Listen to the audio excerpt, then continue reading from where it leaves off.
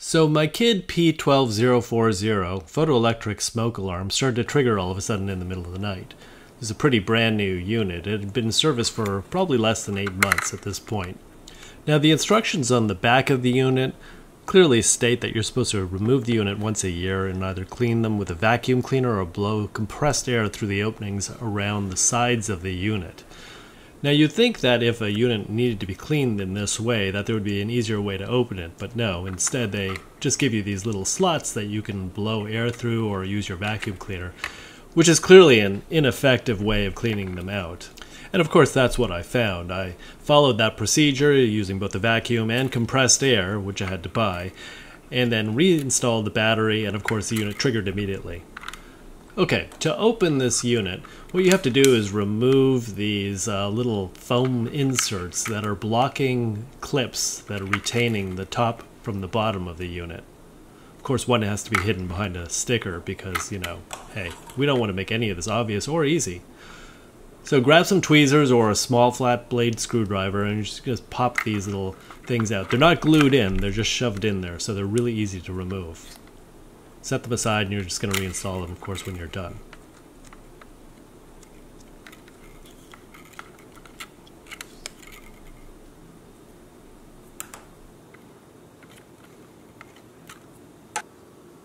Okay, with the clips exposed, you have to use a small flat blade screwdriver to kind of pry them apart. Here's a close-up. It's a fiddly operation, and as you can see, the lever just slides towards the center of the alarm.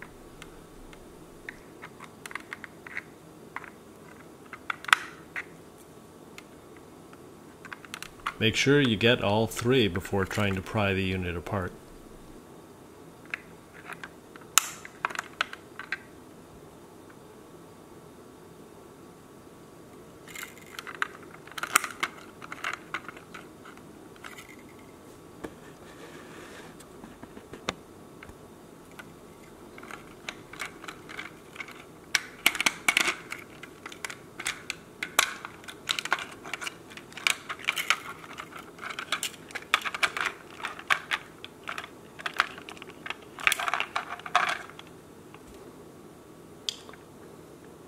Next, we're just going to remove the baffle on the left and the buzzer, which is on the right. It's that black circle up there.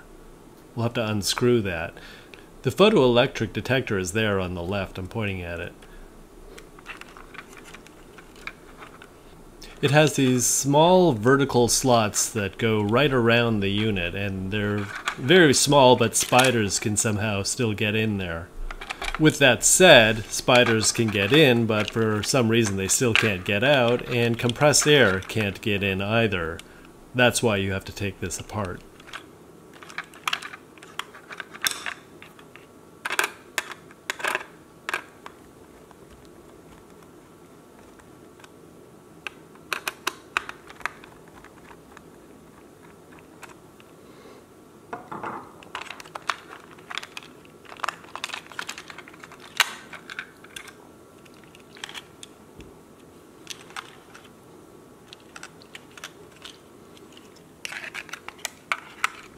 Now the photoelectric unit sort of comes apart in two pieces. The top will actually separate from the bottom, and there are these three little clips of different sizes that ring around the unit.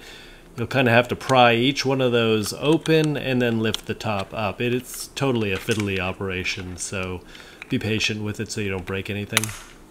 After having said that, of course, I make it look easy here, but believe me, I actually re-recorded this segment a few times just so I wouldn't look like a dummy.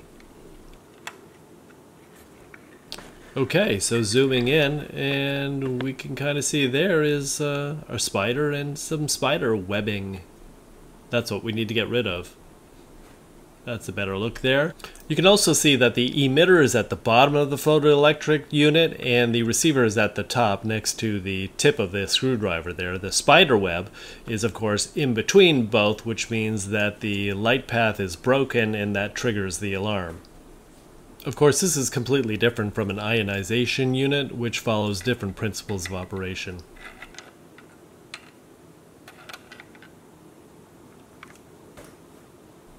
Okay, so let's grab some compressed air and clean this properly. You'll want to clean both the bottom piece of the photoelectric unit and then also its cover.